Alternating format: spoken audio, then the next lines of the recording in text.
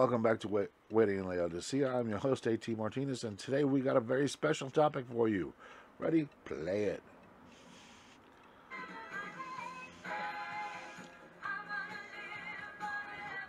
That's it, folks. We're going to be talking about fame and not the TV show, The American God. What you say? You're talking about a 1980s TV show. That's not an American God. No, but the quest for fame is. And that is the second part of my American God series. Because so many people do things to make themselves famous. And then they try to use that fame to make themselves even more special. The quest for fame, to live forever. I mean, we see it first and foremost in the actresses and actors out there. These people have sold their souls, more or less, to be able to get on a television show or a movie show and pretend to be something they're not. And then they turn around and they want to tell you how to live your life. They want to tell you, no, you've got to support this person because we don't like that person. You know, when you look at the morality of Hollywood, I honestly have one question. Why would anybody care what any of these people have to say? The vast majority of the people in Hollywood sleep around, do drugs. If they're married, it may only be for even a couple weeks. And then they divorce and go to another person and go to another person. And that's providing they even waste the time getting married. This is supposed to be the epitome of morality. And they're supposed to be able to tell me honestly how to live my life. You know, the very idea is mind-boggling. Modern politicians are another group that are all about the fame. And I'm sorry, these people will do just about anything to boost their image. They lie, they cheat, they will steal your money and give it to the wrong people, all because I'm here to help you. You ain't helping nobody but yourself. I mean, the epitome of examples. Nancy Pelosi. Americans are starving. Americans are suffering because of COVID-19. And what is she worried about? She's worried about letting President Trump get another win. So she blocks the stimulus checks and blocks performing any stimulus until after the election because she just could not let Trump have a win. Anything so that she can look more powerful. She had to have the win. Joe Biden, his situation in the Middle East. I mean, come on. The man hadn't done anything to help solve nothing. Egypt went in, brokered a ceasefire between Hamas and Israel, and what does Biden do? He gets on a national press conference and tells everybody, see, I want to really thank my people because we did a great job. He didn't do nothing. But he sure tries to make it sound like it. He sits back and talks about how his administration has created more jobs than any administration in history. They didn't create nothing.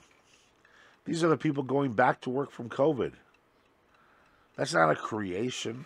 That is something he had nothing to do with. Matter of fact, you want to get right down to it, he's fought against that tooth and nail.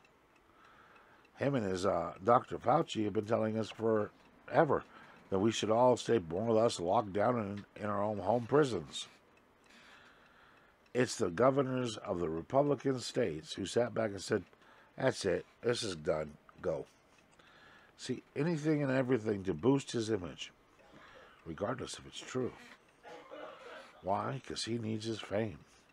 He needs to justify his popularity.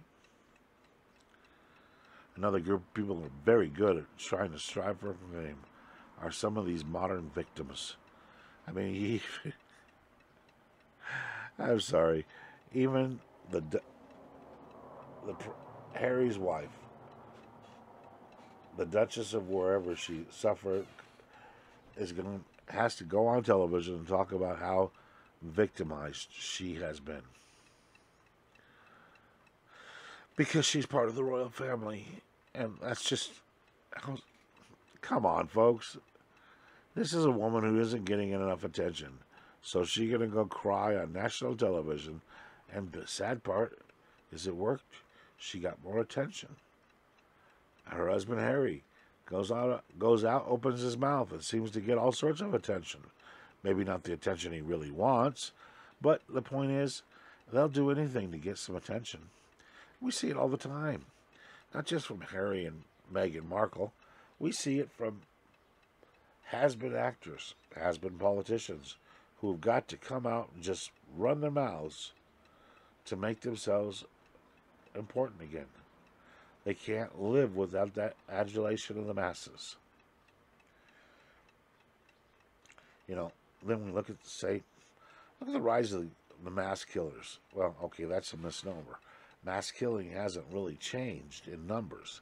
It's just this particular grouping of mass killings. That's the one where they go out and just shoot people at random. Now that seems to be slowly on the rise. Why? Because they get attention. Do you think anybody would have given a darn who some of these people were if they hadn't blown away 10, 20, 30 people? I mean, it's like the contest to be the number one serial killer. Anything to get that 15 minutes of fame. And all of this is because that fame is what seems so alluring, so inviting, that people want everyone to know who they are. What is it they're trying to really do? Well, when you're sitting there and you're worshiping the idea of fame, and you'll do anything and everything for it, you've created a god. And in the United States, fame is probably the second most popular of all the gods. But it's an empty god, because you can't always be the center of attention. You can't always be in the limelight. You open your mouth today and people will have forgot about you in 2 days. It's a fleeting God. It gives you a momentary fix, and then you need another, and another, and another, and another. Whereas if you went to the true God, He's going to be with you always. You don't have to worry about, going out and making yourself popular to get His attention. He's only giving you His attention.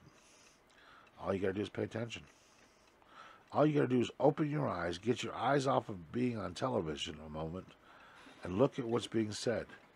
In that quiet, still voice, He's turning to you and say, believe in me, and you won't perish, but you'll have everlasting life. Now, to me, that's a true God, not the American God. And this has been the second episode of the American God series. Stay tuned for other episodes, because there will be others. I hope you enjoyed today's episode. If you did, hit that like button. Hit that share button. Share it with your friends, your family, your enemies, your best friends, your small group, your church. Anybody and everybody out there that you know, send them this. Why? Because when you do, encourage them to subscribe.